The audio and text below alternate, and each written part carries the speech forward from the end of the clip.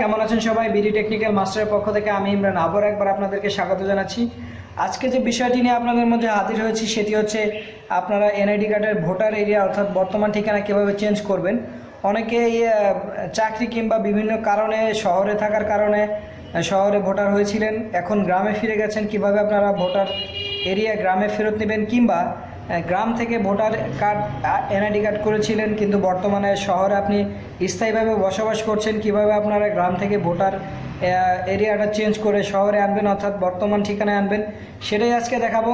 তো চলুন শুরু করা যাক আজকের ভিডিও। তার আগে আরেকটি কথা অবশ্যই জানিয়ে নিচ্ছি, যারা আমার চ্যানেলটি এখনও সাবস্ক্রাইব করেনি অবশ্যই সাবস্ক্রাইব করে রাখবেন।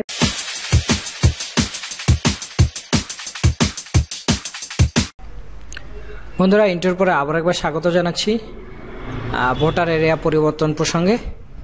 বন্ধুরা, ভোটার এরিয়া পরিবর্তন করতে হলে আপনাকে এই যে ফর্মটি দেখতে পাচ্ছেন, ফর্ম নম্বর 13, এটা অবশ্যই আপনাকে সংরক্ষণ করতে হবে। আপনি আমার ডেসক্রিপশনে দেওয়ার লিঙ্ক থেকে সরাসরি ডাউনলোড করতে পারেন, কিংবা আপনি সরাসরি নির্বাচন কমিশন অফিসে গিয়ে সেখান থেকে সংরক্ষণ করে নিতে পারেন।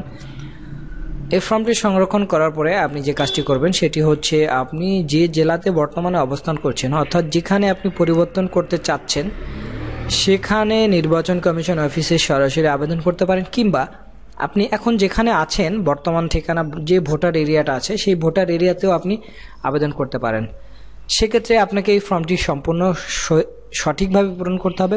আপনাদের যাতে ভুল না হয় সেজন্য যেটা বলে দিচ্ছি সেটি হচ্ছে, আপনি এখানে আবেদনকারীর নাম লিখবেন, আপনার পরিচয়পত্র নাম্বার লিখবেন, জাতীয় পরিচয়পত্রের ছায়ালিপি সংযুক্ত করতে হবে, অর্থাৎ আপনার এই ফর্মের সাথে অবশ্যই জাতীয় পরিচয়পত্র যে কার্ডটি আছে সেটির একটি ফটোকপি সংযুক্ত করতে হবে।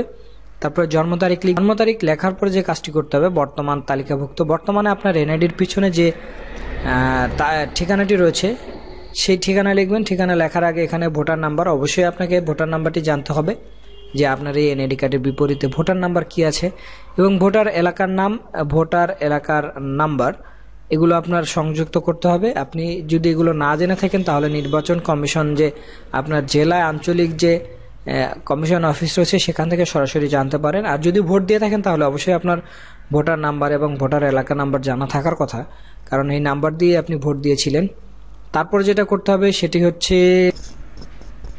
যে এলাকায় হস্তান্তর হইতে ইচ্ছুক, অর্থাৎ আপনি বর্তমানে এখন যে এলাকায় হস্তান্তর হতে চাচ্ছেন অর্থাৎ ভোটার এরিয়া চেঞ্জ করতে চাচ্ছেন যে এলাকার মধ্যে, সেখানে জেলা লিখবেন প্রথমে, তারপরে উপজেলা। এখানে দেখতে পাচ্ছেন সম্পূর্ণরূপে সুন্দর মতো দেওয়া আছে ভোটার এলাকার নাম, ভোটার এলাকার নাম্বার। এটা আপনার আগে থেকে জেনে নিতে হবে নির্বাচন কমিশন অফিস থেকে, কিংবা ওখানে স্থায়ী বাসিন্দা যারা আছে তাদের কাছ থেকে জেনে নিতে হবে।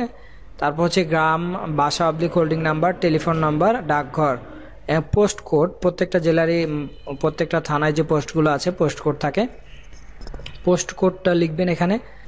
এখন এই ফর্মটা সম্পূর্ণ ফিল আপ করার পরে 5 নম্বর পর্যন্ত ফিল আপ করার পরে এখানে দেখতে পাচ্ছেন 6 নম্বরে ক্রমিক নং বর্ণিত ঠিকানা যে সময় হয়তো অবস্থান করতেছেন এখানে এই সময়কালটা লিখবেন। সময়কালটা লেখার পরে যে কাজটি সেটি হচ্ছে আসল হস্তান্তরের কারণ। হস্তান্তরের কারণ হিসেবে আমরা সাধারণত অনেক সময় গ্রাম থেকে ভোটার আইডি কার্ড করেছিলাম, এখন শহরে এসে স্থায়ীভাবে বসবাস করছি, কিংবা শহরে থাকাকালীন সময় এনআইডি কার্ড করেছিলাম, এখন গ্রামে গিয়ে স্থায়ীভাবে বসবাস করছি, সেজন্য আমরা ভোটার এরিয়া পরিবর্তন করব। সেজন্য অনেক সময় দেখা গেছে আমরা এই বর্তমান ঠিকানায় থেকে স্থায়ী ঠিকানায় চলে যাওয়ার পরে আমাদের ভোটটা কিন্তু বর্তমান ঠিকানায় এসে দিতে হয়, যার কারণে আমাদের অনেক সময় সমস্যা হয়। তো আমরা এই সমস্যা থেকে উত্তরণের জন্য মূলত এনআইডি কার্ডের ভোটার এরিয়া পরিবর্তন করে থাকি। তো এখানে যে 7 নম্বরের যে অপশনটি দেখতে পাচ্ছেন হস্তান্তরের কারণ, হস্তান্তরের কারণ হিসেবে আপনি লিখবেন 5 নম্বর ক্রমিকে বর্ণিত ঠিকানায় স্থায়ীভাবে বসবাস করার জন্য, অর্থাৎ আপনি যে ঠিকানাটা বর্তমানে চেঞ্জ করতে চাচ্ছেন অর্থাৎ চেঞ্জ করে যে এরিয়ায় আসতে চাচ্ছেন সেই এরিয়াতে আপনি স্থায়ীভাবে বসবাস করছেন, সেই কারণটি এখানে দেখাবেন। এটাই ছিল আজকের ফর্ম পূরণ করার পরে আপনাকে যে কাজটি করতে হবে সেটি হচ্ছে, এই যে আরেকটা নমুনা আপনার কি দিতে হবে সেটি এখানে লিখে দিয়েছে। আপনি ইউনিয়ন পরিষদ কিংবা চেয়ারম্যান কর্তৃক প্রত্যয়নপত্র নিতে হবে যে আপনি এখানে স্থায়ীভাবে বসবাস করছেন।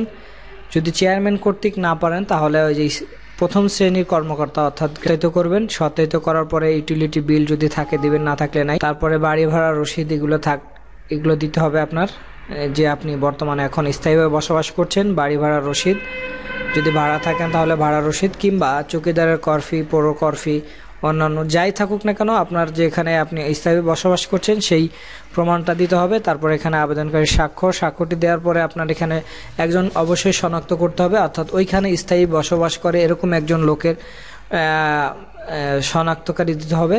তার এখানে স্বাক্ষর, নাম এবং তার স্থায়ী তার যে জাতীয় পরিচয়পত্র আছে তার নাম্বার এবং তার ঠিকানা। এরপরে আপনার আর কোনো কাজ নেই, বাকি যে কাজগুলো আছে এগুলো আপনার নির্বাচন কমিশনের অফিসাররাই করবে। এই ছিল আজকের ভিডিও। যদি ভালো লাগে অবশ্যই লাইক, কমেন্ট, শেয়ার করবেন আর সাবস্ক্রাইব করে সাথেই থাকুন।